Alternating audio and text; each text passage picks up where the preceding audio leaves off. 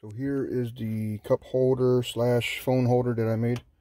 Right now the gear is in first gear, so it doesn't come close to it. The cup holder itself was going to stick out about maybe 1 to 2 inches underneath the thing, so it won't interfere with the shifter.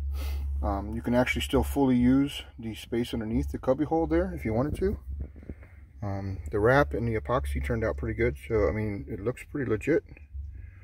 Once I throw that cup holder in there, I think I'll be good. So the phone will rest here. It'll sit vertically or horizontally, whichever way you prefer.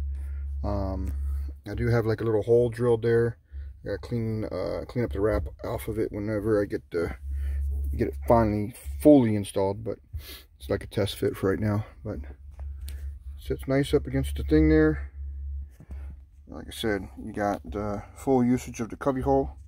You can put anything you want underneath there still.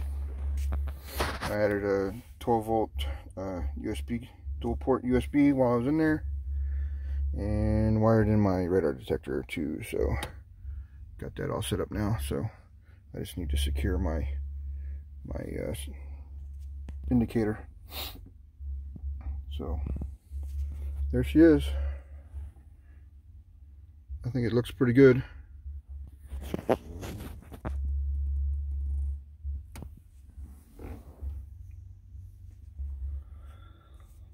I should have the cup holder in a couple days.